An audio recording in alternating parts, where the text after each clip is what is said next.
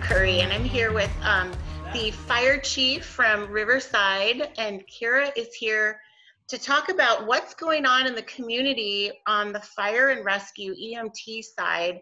Kira is the gal in charge of her department, and I wanted you to hear from her because we don't often get the backstories of the people that are in the trenches, in the field, working. This is a very interesting time.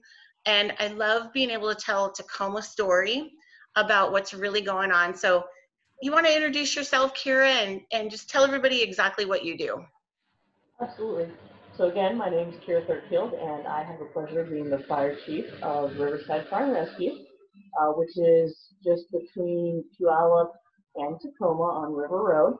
Our department is a little bit unique in our county, which is one of the draws for me, is we have about 40 to 45 volunteer firefighters and EMTs, and then just 3 full-time staff that run the whole place. So it's kind of a cool department.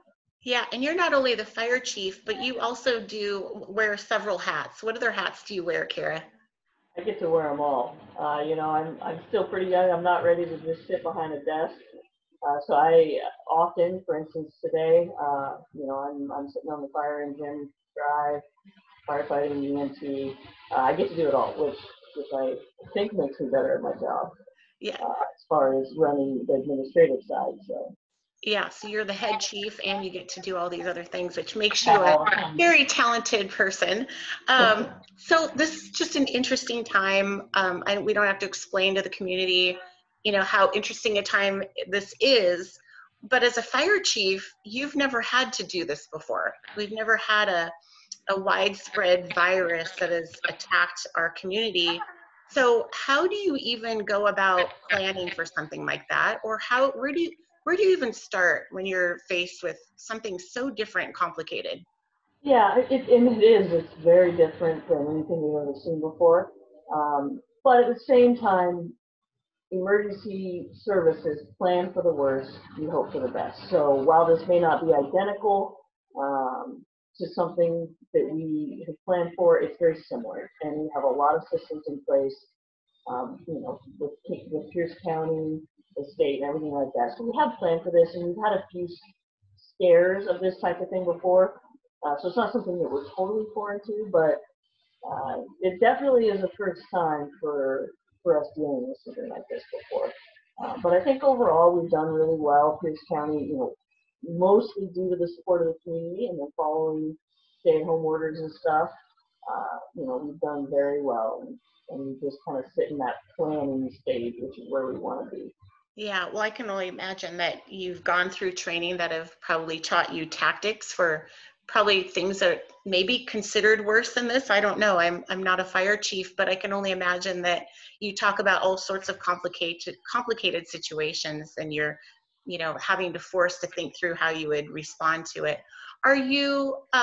So I don't know the answer to this. Are you busier than you normally are, or are things? What's it like over there? We're finding ourselves, originally, a couple weeks ago, we were a little bit slower than normal, based on last year, and we're starting to kind of creep back up to our normal for the last 3-year average.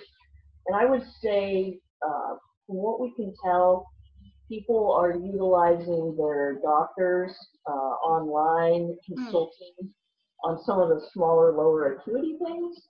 So we have seen a decrease in the lower acuity, but definitely we're holding steady in some of the higher acuity, heart attacks and things like that. I would say that we're pretty normal.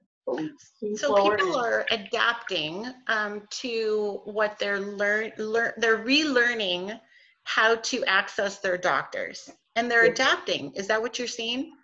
Absolutely, and I think that's such a valuable thing, because your doctor's your long-term care. We just provide a Band-Aid in a lot of ways, whereas if you can establish a good relationship with your doctor, it can be a preventative measure.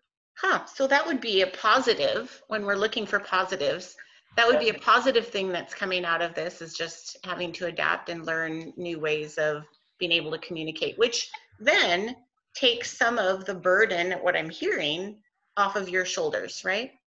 Off of ours, off of the healthcare system, the emergency rooms, off of taxpayer dollars. You know, it helps all around. Yeah. I know the community, I know you're in a, you know, somewhat of a nice, tight-knit community. How do you see the community rallying, and just from your vantage point, what's happening over there for people helping out? It's been pretty unbelievable. You know, we've always had a very supportive community in our fire district. But it's just, you can tell, even, you know, when we go in public or we're getting gas or something like that, people are just, they look at you a little different, give you the kind of a head nod, or just, you know, thank us for our service, just so that we know that they're thinking of us. Yeah. We've had several members of the community come down to our station and try to drop off masks and other people that they just had laying in the garage, just like one box, you know, and it's just, it means a tremendous amount. This morning, we just had one of our citizens that came down and said, hey, you know, I was feeling really guilty. We got these stimulus checks and you know, we don't really need them. And she donated $500 to our organization. Oh my gosh. You know, Um, that's pretty Amazing. incredible. That's pretty incredible. That is incredible. I bet, I can only imagine that that's the fuel that probably keeps you guys going, because you're, Oh gosh, I mean, 100%. you are our heroes, and we know that you're the boots on the ground, and Right I can now, the only community imagine is that. our heroes. Yeah, they, I mean, just with everything staying at home, like, you know, we're not the fire department's not the one driving those cases down. It's the community, and they're, right now, I think they're rocking it. I know that we're so appreciative of what you do, and it's heartwarming to hear the community is rallying, and that you're seeing, you know, you're seeing that, you know, from a first vantage point view. And what if people want to do something, Kira, what can we do? Well, I mean, there's a lot of things you can do. Obviously, the number one thing is stay home, stay healthy, follow all the guidelines you've been seeing on the CDC. There are donation points that you can drop off PPE, personal protective equipment, masks and stuff like that, through Pierce County Department of Health has a list of them. That's great. You kind of try to funnel it through one or two organizations and then disperse it out where the need is the greatest at that given time. And the other thing that you can do is donate blood.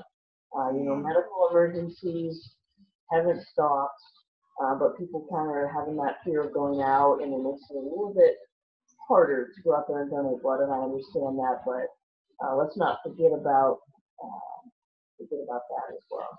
Yeah, I'm glad you brought that up.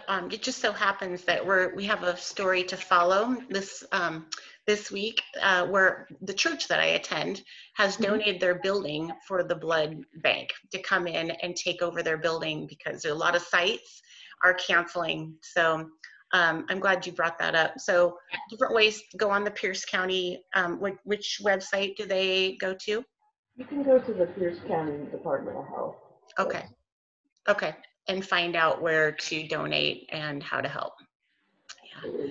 Thank you so much, Kira, for your time. We applaud you. I'm sure if I had our whole audience behind me right now, we'd be standing ovation, standing up and just giving you a rip roaring thank you. So I appreciate you.